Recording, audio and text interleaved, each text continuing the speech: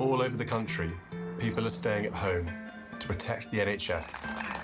The images are familiar, and so is the voiceover. William and Kate say now, more than ever, we should look out for each other's mental well-being. The Duke yesterday opened the Nightingale Hospital in Birmingham, and less publicly, he's been speaking with care workers.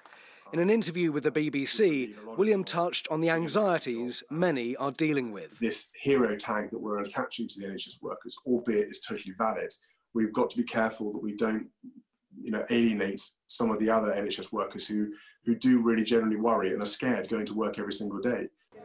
Before lockdown, the Cambridges carried out several engagements with those on the front line. Although the royals have to stay out of politics, the Duchess gets as close as she can here after being asked about low pay. I think, what we're seeing now is the NHS and the frontline workers doing the most extraordinary job, and that's really come to the forefront in the last a few weeks. And I think it's going to dramatically change how we all value and see our frontline workers.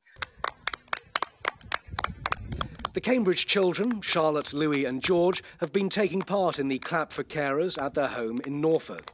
And it turns out Mum and Dad have been telling a white lie over Easter. Yeah, homeschooling's fun.